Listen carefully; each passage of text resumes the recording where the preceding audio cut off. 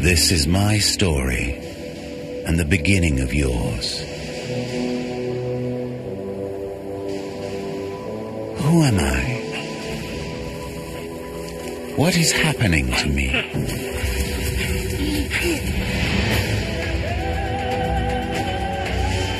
It's been such a long time. I've forgotten my past. For 7 million years, I was hidden in the sand. These humans are trying to help me remember, to reconstruct my face, my body, the place I was born. There was a place with trees and water. I see glimpses of the past. Danger. My family. What happened? I know my name is Tumai, and I am your new ancestor. This is my story, and the beginning of yours.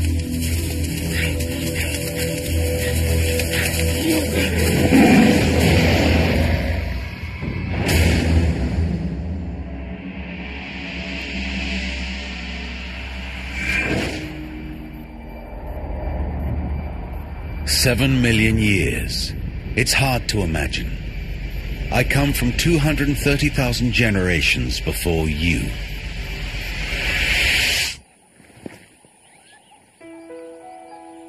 What really happened?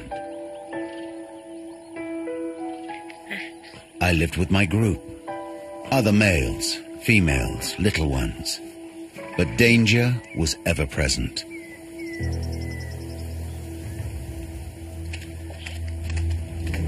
At any moment, death could leap out and snatch us. The saber-tooth always attacked the weakest. I wanted to protect the others, distract the beast,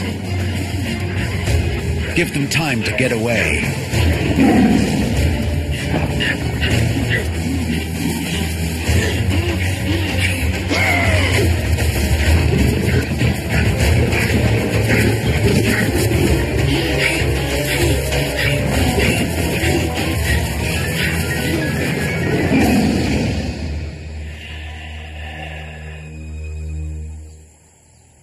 I could have disappeared from the face of the earth forever. The ground swallowed me up. I became a fossil. For nearly 7 million years I was forgotten, and I forgot all about my past. And then they found me. They didn't expect to find me here. For 30 years the world's scientists believed that mankind originated in the east of Africa. I, Tumai, come from west of the Great Rift Valley, from the Jurab Desert of northern Chad. These are the humans who found me, paleontologists from Chad and from France. They believe I am part of the skull of a hominid, a cranium nearly 7 million years old. If it is true, it will turn the previous theories about the origin of man upside down. This is Professor Michel Brunet. He has long suspected that the theories of the origin of man are incorrect. 20 years ago, he set out to explore west of the African Rift Valley.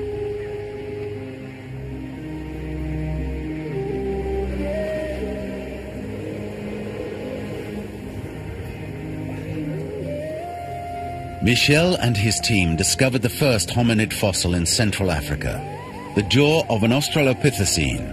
He is named Abel, and he is 3.5 million years old. Then in 2001, they found me, Tumai.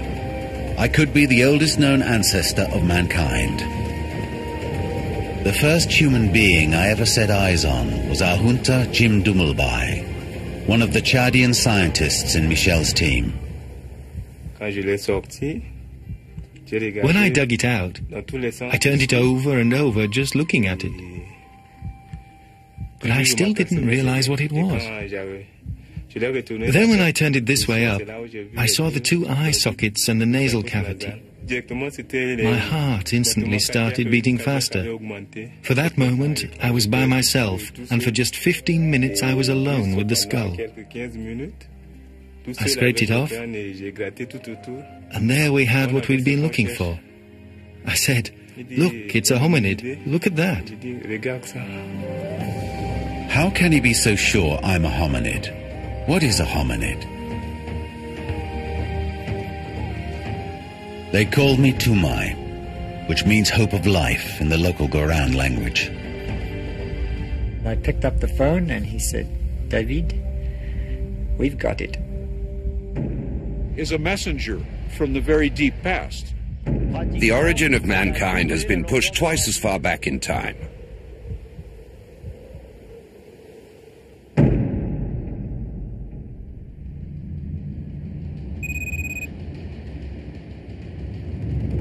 Some scientists held to the previous theories.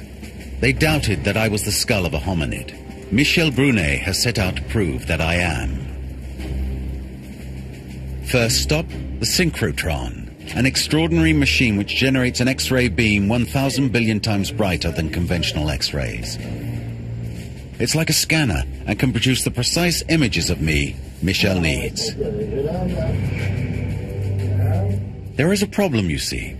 I am an almost complete skull, except that my lower jaw is missing.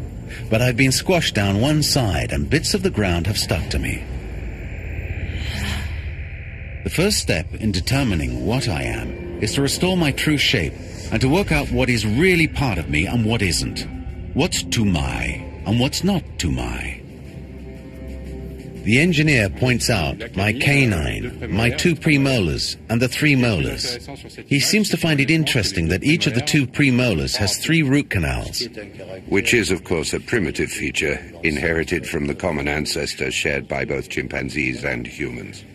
So does that mean I'm a bit like both?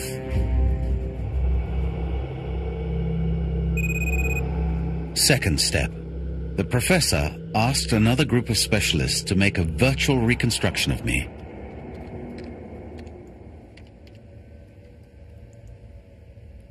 They loaded 500 pictures of me into their computers. From these pictures, they start to build an image in 3 dimensions which corrects my distortions.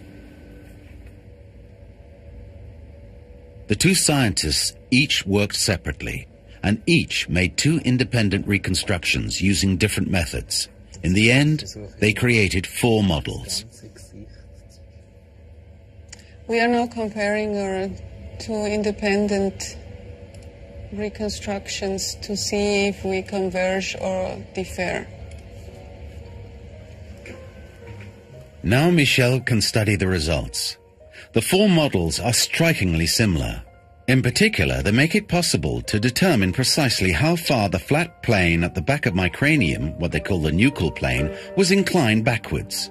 Apparently, hominids and great apes differ in this respect. So this is an important clue. They compare me to the great apes. That's me, in the middle.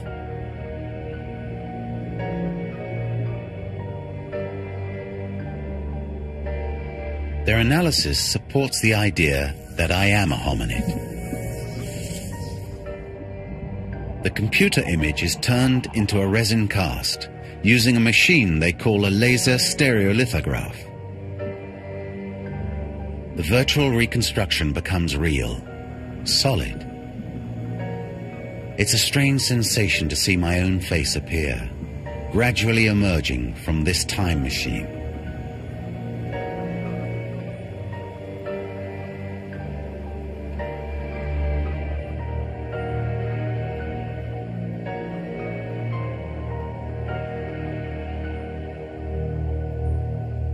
So this is what my proper shape is.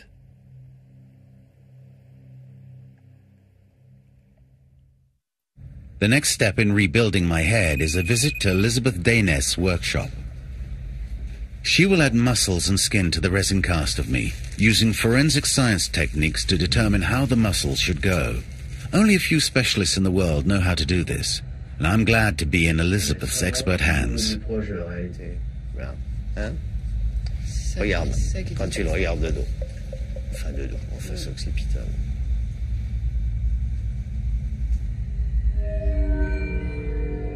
It looks like we might be here for some time. I can't wait to see what I really looked like.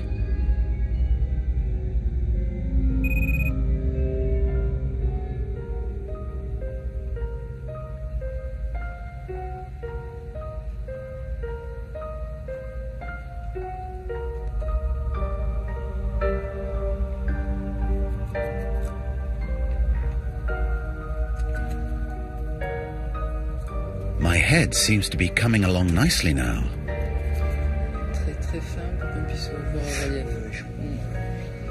Professor Brunet watches over every stage and checks that each minute detail is scientifically accurate.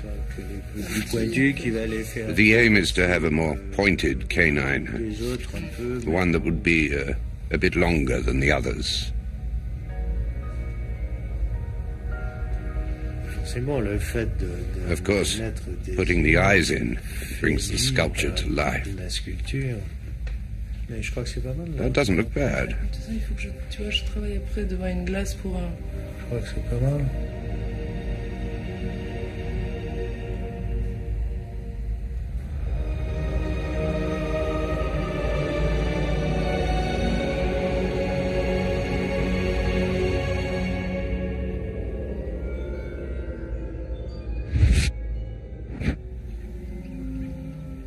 Is that really what I looked like?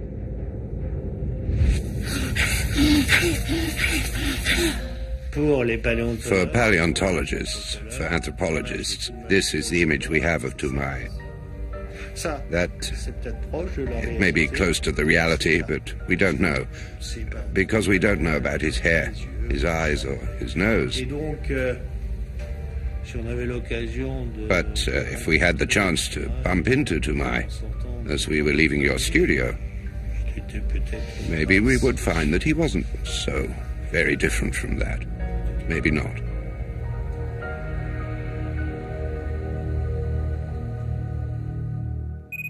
Scientists never seem to agree about anything. So before going any further, Michel wants to test what he has discovered on another expert. We set off to see David Apology at the University of Harvard. You remember this one? Monsieur Toumaï. Hello, Mr. Pilbeam. He's a little bit crushed and a little bit distorted. Beautiful specimen. But you have never seen this one. And the professor shows him the 3D model of me in resin. Oh. Mm-hmm. Ah, this is what Zolli did? Yeah. And Marcia? Yeah. Fantastic. Yeah, good work. A good biped, I think. It's a big surprise. And these enormous brow ridges. Yeah. Yeah. Clearly a male. Yeah, clearly a male. If this is a female, I wouldn't want to meet the male on a dark night. Well, of course I'm a male. I could have told them with that. This, something completely new. And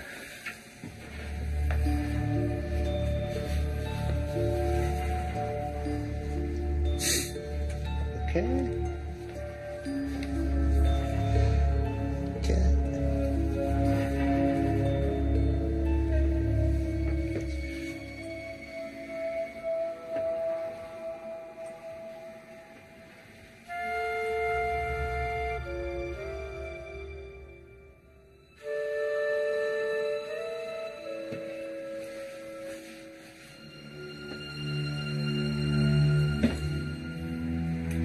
It's beautiful.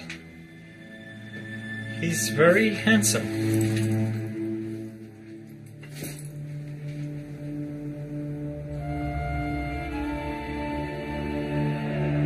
When we are looking at him now, we are looking at the earliest phase of humanity. I like his face. Yeah. The more you look at it, the more you can easily imagine that he's alive. You can easily imagine he's alive. Yes. And I do find myself starting to imagine what my life might have been like.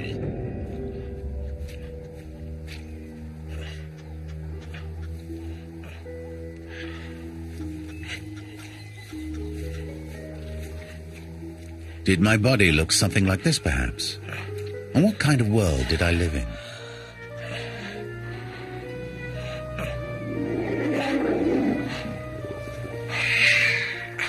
There are a lot of things I need to know.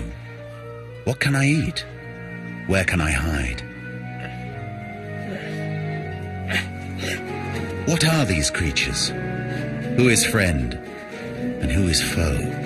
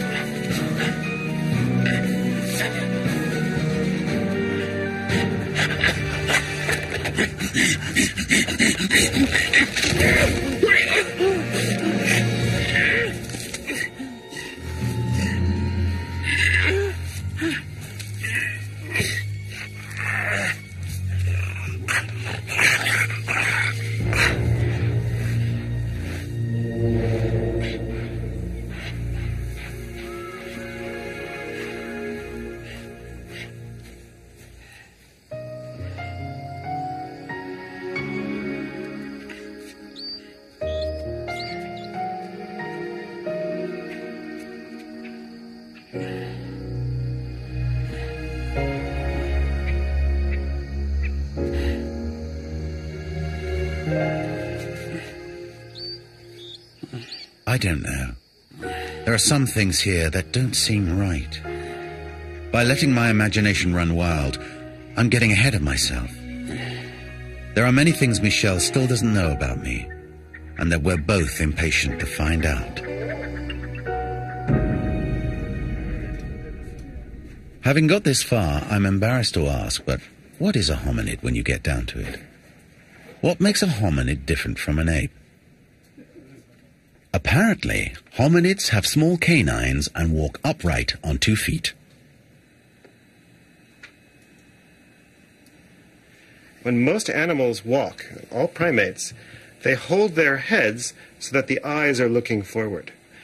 In addition, the foramen magnum, this hole, is pretty much always perpendicular to the orientation of the neck. It can only move about 10 degrees. So if you put Tumai's head on a chimpanzee's body, its eyes would always be pointing downwards. It would have to crane its neck to look forward.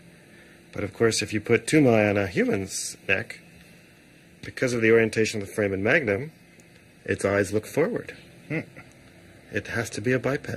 If you draw a line across the opening where my spine meets my head and another up to my eye sockets, the angle formed is larger than a right angle, as in you humans. But what other hominid characteristics do I have that could show once and for all, beyond any shadow of a doubt, that I am not an ape? The 2 professors sit themselves down in a room with a lot of different skulls.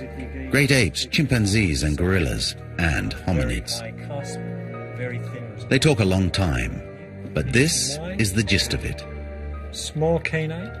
My upper canine is small in size. It's worn down at the point in the same way your human canines tend to do. My face is shorter and flatter than those of the great apes, and my brow ridge, which Mr. Pilbeam has so admired, is very pronounced. Lastly, there is the backward tilt of my nuchal plane. They don't look like African ape. We must be quite close to the split of chimps and humans, surely.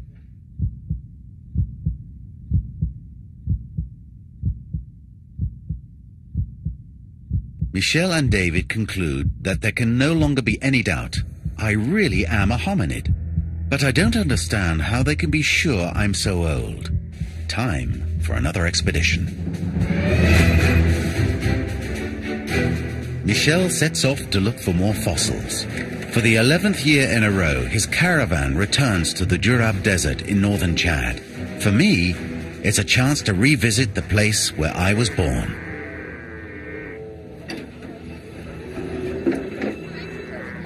The jeeps stop at Salal, the last village outpost on the edge of the vast, empty Durab. It's our last chance to stock up on supplies of water and petrol. For the humans, these supplies are vital, otherwise they won't be able to survive the desert environment. They say it's too hostile.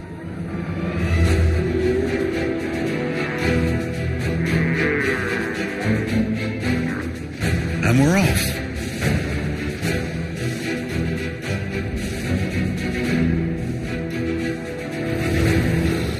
And we've stopped.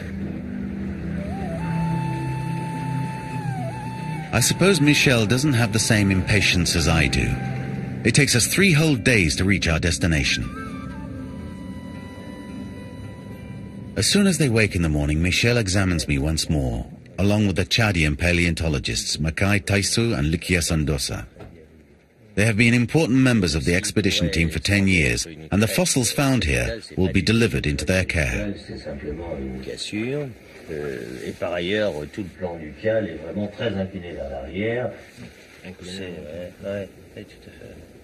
They're going to start looking near where they found me. If they find more fossils, these will give more clues about my past, about my age. Most importantly, they say they're hoping to find the remains of other hominids, other tumais. For each fragment of hominid we find thousands of animal fragments. Oh, so there's not much chance of them finding any other tumais then. In fact, I'm amazed they can find anything at all, with the sand and the wind whirling constantly around us. To find hominids, you have to look for them. To begin with, you have to look in the right place, and then sooner or later you find one. Often the part that takes the most time is finding the right place. My team and I have already done that, so the hardest bit's over. If you find one, you can find others. It's like looking for mushrooms. I couldn't share in Michel's optimism. They can hardly see their hands in front of their faces, let alone find something small in the sand. But then I heard them say that the wind can actually help by exposing fossils which have been completely hidden in previous years.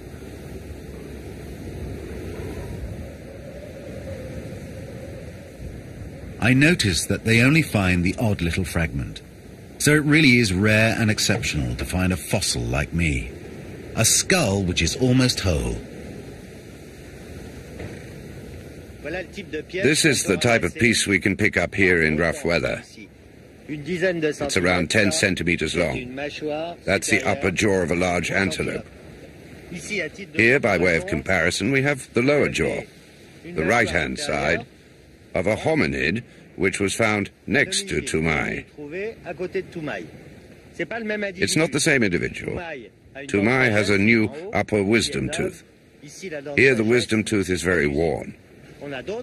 And we have other remains, which mean that within a very small perimeter, only a few dozen square meters, there are fragments belonging to at least 6 different individuals.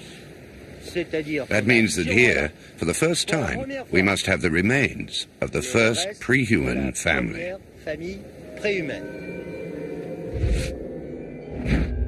So there are other Tumais.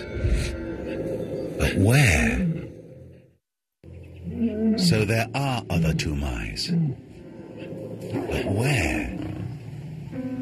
Obviously, that's not them.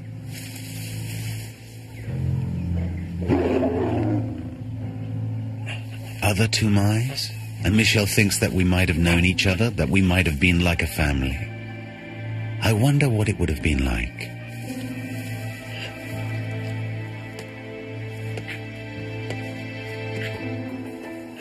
Could it be them? I think they do look like me. That one's not quite the same, though. What should I do? Should I let them see me? Or maybe better not? Too late.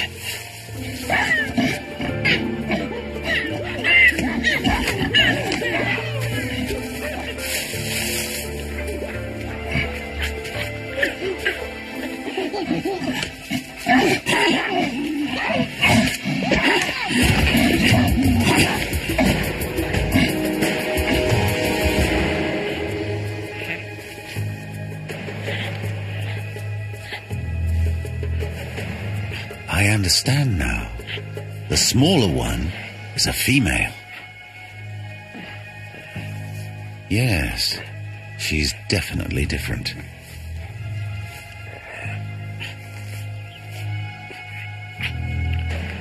With much regret, I'm forced to leave my daydream and come back to Earth. The searchers in the desert have made some finds. But that's the thing. Apparently, it wasn't a desert when I lived here. This is what Philippe Deranger has found out. Philippe is a geologist. He has discovered traces of plant life and is working out how the climate evolved long ago. He has concluded that this area was in fact once a lakeside and probably resembled a place called the Okavango.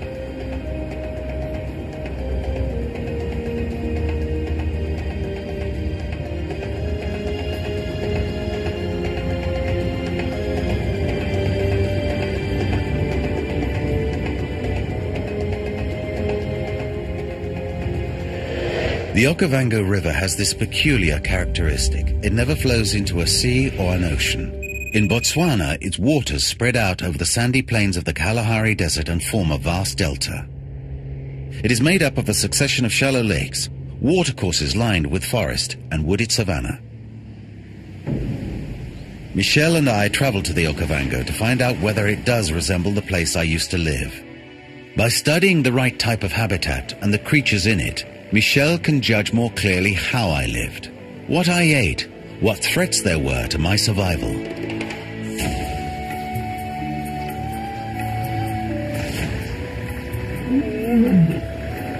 Guides who know the area well are going to help us find what we are looking for.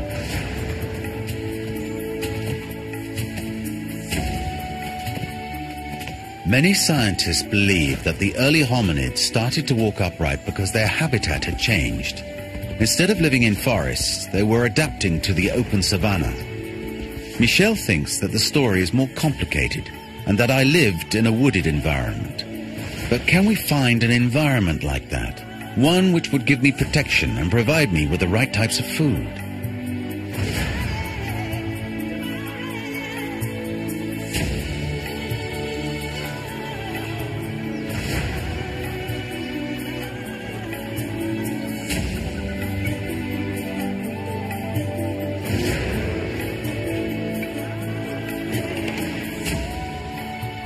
This is certainly a pleasant place, though I'm not sure all the locals are friendly. Oh, that's better. Back to civilization. This is Professor Jaeger, and he's borrowed me for a while to have a look at my teeth. That's one of the most important features of this canine.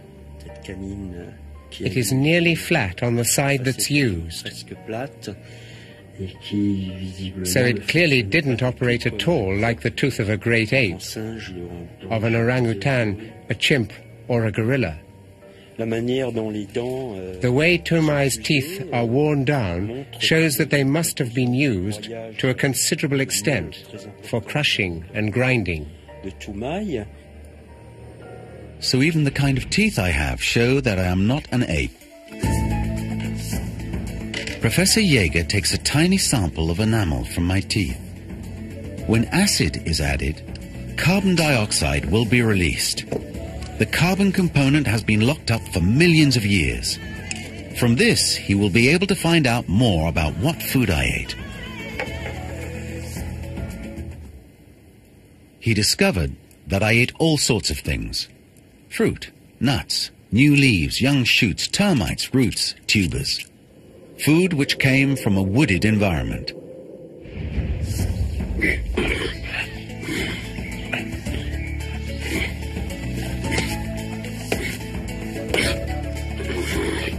But having a varied diet is easier said than done. It is, as you might say, a tough nut to crack.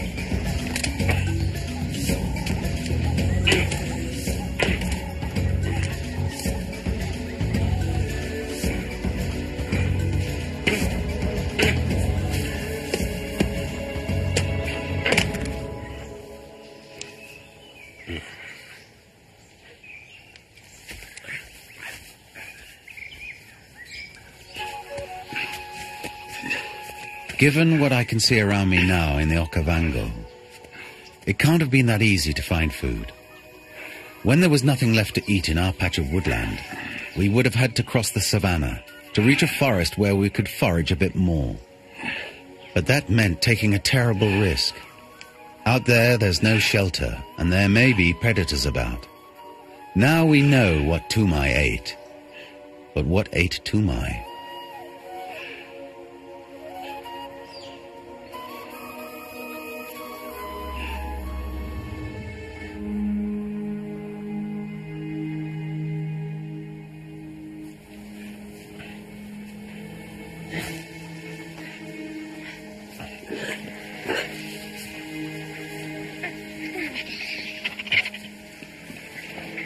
Why are the birds flying around in circles? What does that mean?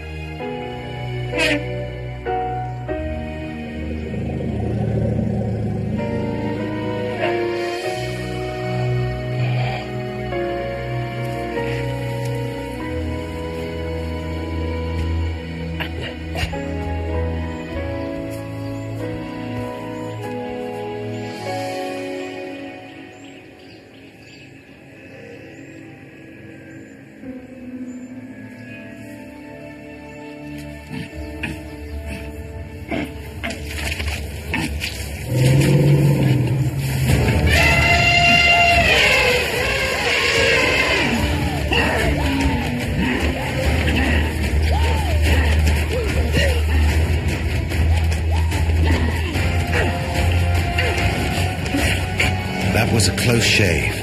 But we're all so hungry and we can't bring down large animals ourselves. We have to take advantage of any food we can get.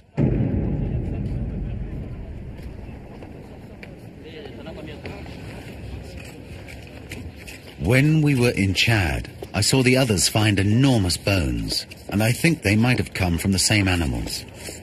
Michel says some of the bones belong to ancestors of the creatures we see today in the Okavango. That's a rather primitive species of elephant we call Anancus. You don't find very many. That's rather an important specimen because it will give us a reference point. So that's a euthecodon mandible, a crocodile already identified at a lot of African sites, and which we know existed between about 9 million years ago and 2 million years ago. But these fragments are important because they show that there were not only backwaters or swamps here, but also running water with lots of fish, lots of potential prey species. After taking them out of the ground, the scientists protect the best animal fossils from my era in plaster. They are very important for determining my age.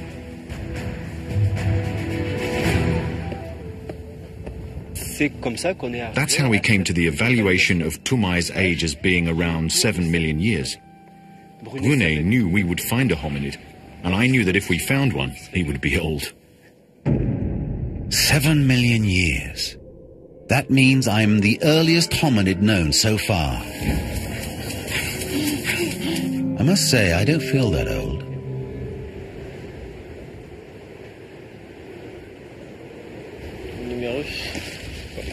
Ah, oui.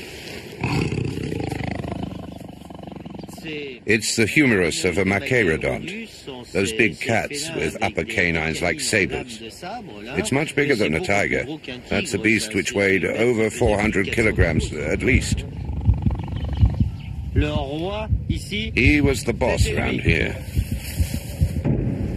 Back in the Okavango, Michel is still trying to identify some prime hominid habitat, a place where I and those like me could have thrived and raised healthy offspring.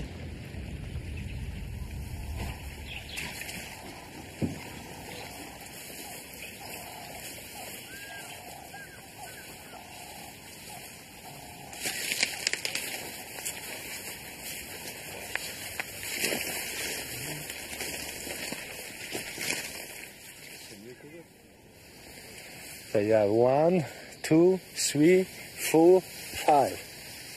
Not so bad. And I guess if the vervet monkeys can live here, then so could too, man. It's a nice way. At the time, it's a nice place for baboon. Yeah. Palm trees. So they have a lot. Enough in a very small place. So it's not so bad. Yes, this does look like a lovely place. Now I can really let my imagination run wild. I know life could not always have been easy, but there must have been some nice times. The scientists believe we may have lived in groups similar to those of chimpanzees. Groups of at least 6 members, both females and males, headed by a dominant male.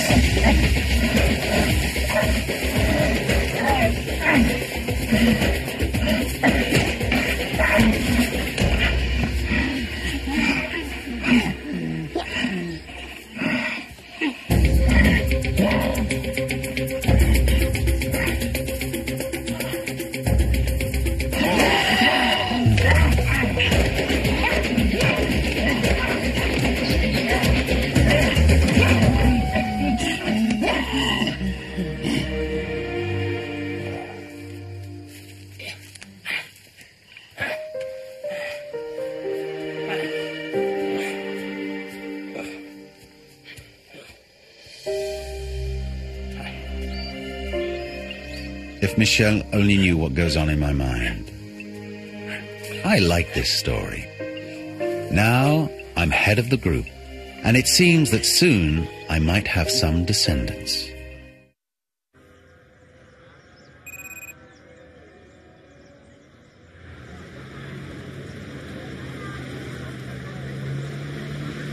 Michel never leaves me in peace for a moment. We're back on the road again, and sometimes I'm forced to travel in the most terrible conditions. But then I'm a scientific phenomenon, and lots of people want to see me. Until Michel's team found Abel and then me, all the great hominid fossil discoveries took place in the east of Africa.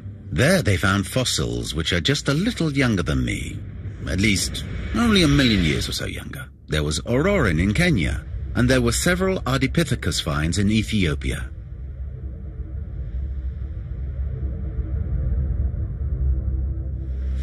Many of these important hominid fossils are held here at the National Museum of Ethiopia. I understand that Michel wants to introduce me to one of them, Ardipithecus cadaba. He's 5.8 million years old, the most ancient hominid fossil of Ethiopia. I think the secret aim of this journey is to see if we might be somehow related. And the interesting thing is that the one from Chad... That's Professor Tim White of the University of California, a world expert in human evolution. The two scientists are joined by Dr. Johannes Haile Selassie, who discovered Ardipithecus cadaba. Professor White compares the teeth of Ardipithecus with those of my species and notes that we both have a very similar jaw structure. Which are from the same horizon. He even goes so far as to say that I could be the ancestor of Ardipithecus. This could be a vital clue, implying that hominids may have gradually migrated from West to East Africa. But Michel seems to have some reservations. For me, it's too early to answer. I have not enough. You have not enough. We have not enough. It's too early. The scientists have a new surprise for me. They're going to introduce me to another important figure.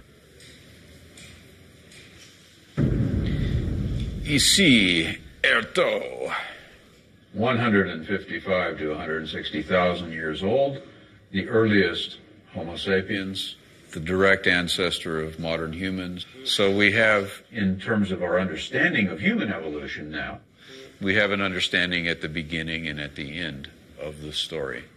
That's a wonderful moment to have on the same table the earliest sapiens and the earliest hominid. We have not only these endpoints, but we have literally thousands of fossils in the middle, like this one from the Lucy species, a jaw that is incontrovertibly not an ape and also not a human. No.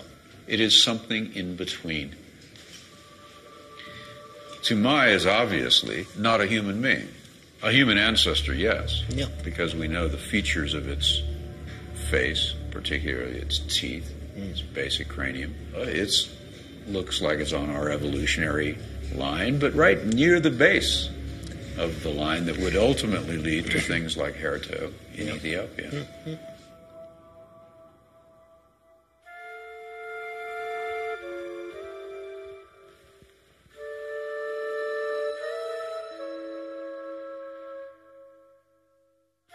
While in Addis Ababa, Michel pays a visit to someone important.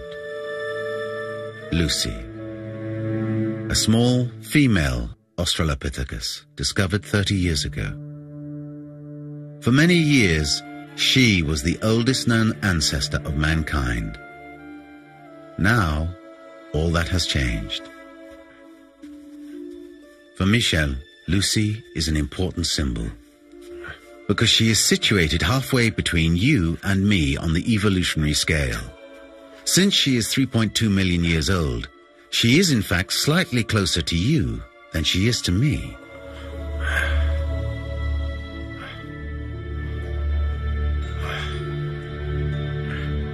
I'm a hominid. Official name, Sahelanthropus chadensis, alias Tumai. I'm nearly 7 million years old. A new species of pre-human being, the closest known to the split between chimpanzees and humans. I am mankind's new ancestor. Today there is a new being in the world, a miniature one, a baby Tumai.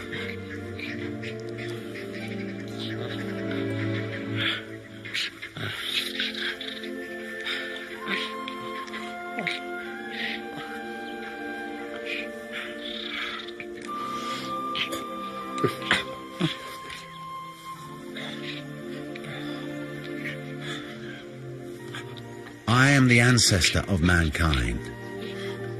So did Lucy and all the Australopithecines descend from me or from a creature like me?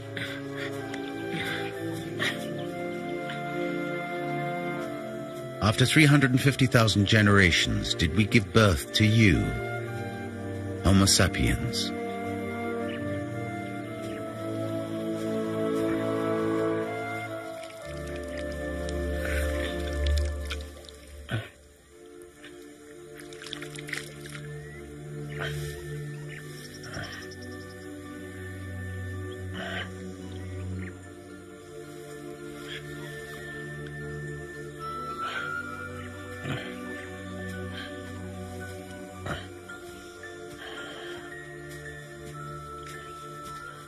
Did my kind, 7 million years ago, have any consciousness of what we were?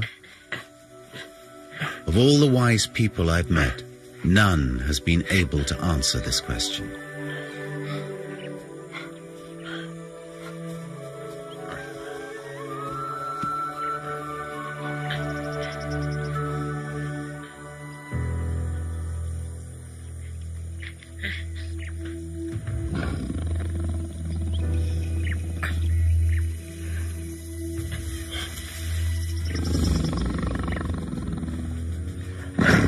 I wanted to save them.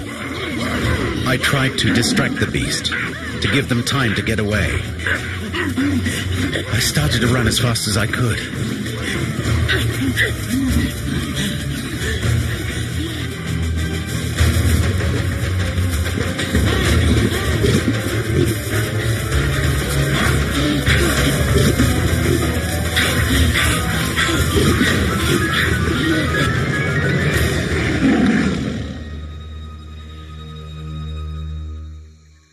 My name is Tumai.